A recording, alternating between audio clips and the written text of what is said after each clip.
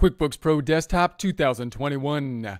Import bank transactions into QuickBooks. Let's get into it with Intuit's QuickBooks Pro Desktop 2021. Here we are in our bank feed test file. In prior presentations, we downloaded our banking information from our online bank. Now we want to put that information or get that information into our QuickBooks file.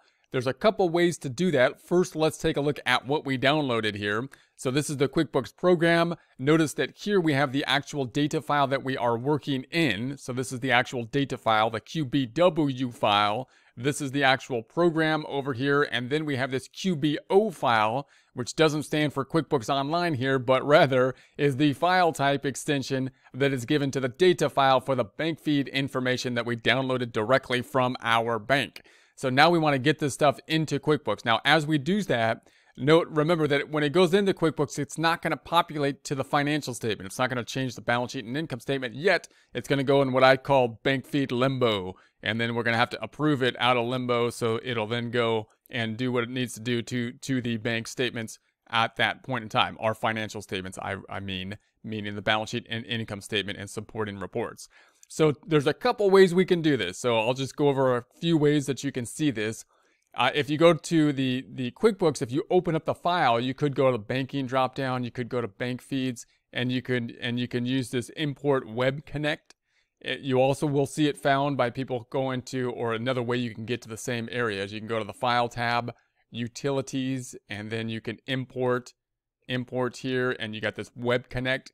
They actually suggest just double clicking on it. And so I'm going to do that because that's what's in the actual QuickBooks instructions generally is to double click on it. I'm actually going to close the whole QuickBooks program here. So the QuickBooks program is now closed. Now I do recommend having the program or the company file that you want to be importing in as the last file that you had open when you closed the QuickBooks program if you're going to do it in this format. And now I'm going to double click on the QBO file and let it just run. It'll open up QuickBooks and then run. Now note, again, I'm not clicking on the QuickBooks program, which looks very similar icon. I'm not clicking on the data file, which is the QBW file, the actual data file.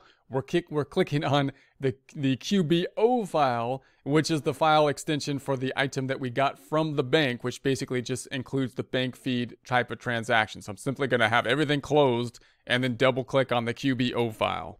So it's opening up QuickBooks for me. So that automatically basically opens up the QuickBooks file. It's opening up the last file we had open, which was that bank feeds test file. And then we've got our import wizard here, which says, QuickBooks has received new transaction data. Please indicate whether you want to import this data now or save the file for import later. Now, generally, we're going to say, I want to import it now. The other option, save transaction to a file. You will ask for a file neighbor or always give me the option to save in the file when I download. So I'm going to keep it here. I'm going to say, OK. Next, we have our information here, the financial institution, the account type, the account number. QuickBooks does not have an online account to handle these transactions. Please make a selection below. And then I'm going to go ahead and say, I want to create a new QuickBooks account in order to do that. And then I'm going to say continue.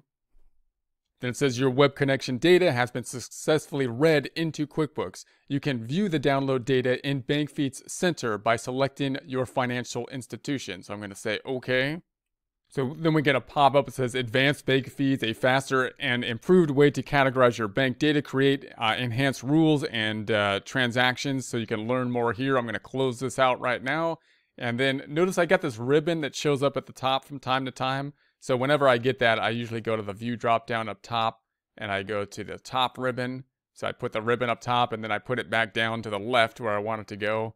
And so there we have it. Now, if you wanted to go back in here from the home tab now. So if I go to the home tab, I'm going to go to the view window and open Windows list, which I typically like to see. Then I can go to the banking drop down and we can go then to the bank feeds. And now we have the bank feeds center rather than just simply the set up bank feeds, which is the default. If you have no bank feed center, we now have a bank feed center because we've imported these bank feed transactions. So I'm going to say, okay, I'm going to skip this item here. And then we're in our banking information. So we got the banking information up on the left. Now note here, you have this whole big blank space down here. I really like to look at this because it's different than the prior year. but they got a lot of wasted space up top. And when I change the view of my screen to be fairly large, then I don't get to see many transactions at one time. So you might want to change the size of your view screen. You have to do that basically on the desktop. So I'll probably be switching back and forth between the view size. So I'm going to go down here and I'm going to go to the display settings, and this is where you can change basically how large your screen is. I have a larger screen than I normally would so that I can have the display. So I'm currently at 150. So I'm going to go down to 125 now and see what it looks like. So I'm going to say, okay, let's check it out at 125. Now I can see a few more transactions. It's still a larger display than they're recommending, which is 100. So if you go down to your normal display, you'll probably have a fair number of transactions down here below. We'll get into sorting these later, but right now I just want to note that these transactions are not in the financials yet. This is what I would call limbo. This is bank feed limbo at this point, meaning they're not populating the financial statements. If I go to the reports up top and I go to the company and financial, look at like the profit and loss report from 01/01/20 to 12/31/20, there's no data there. So we still need to add some information in order to get it from the bank feeds into the system, and that will include at least the account information, because all it knows right now is that we have an increase and a decrease to the checking account, and whatever information was given at that increase and decrease, including the date that the transaction happened, at least the date that it hit the bank on, and then whatever information we might have for the customer and vendor related to it. Now we got to take that information and populate our books with it by assigning the proper accounts to it. And when we assign the proper accounts, we will also be using the actual forms. QuickBooks will be basically assigning a form, meaning if I assign some kind of decrease, QuickBooks will typically assign a check type form to it.